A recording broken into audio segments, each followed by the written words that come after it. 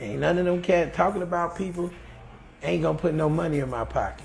I work with every single person he named so I can make some money. We ain't gotta see each other. I don't have no beef with nobody. And if I do, we'll holler.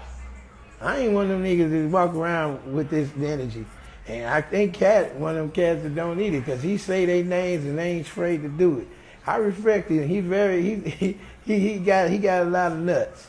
And I like that about him. I respect him. Katt gave me the best compliment I ever got. You know, if some people say he gave them money. I would love to get 100 grand from him, but I ain't paying it back.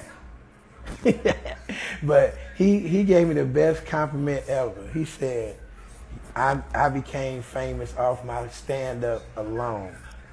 And I met him, that's when I was at the Ralph grocery store.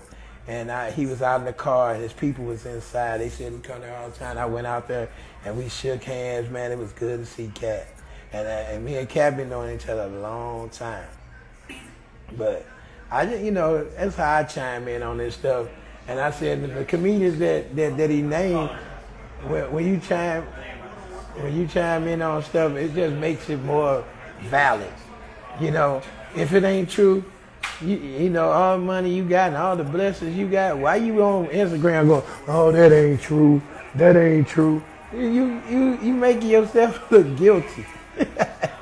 And man, people say stuff about me, I holler at you. I ain't trying to bring the internet. Somebody trying to choose a side. Motherfucker, I don't have no side. I got God's side. I got my family side.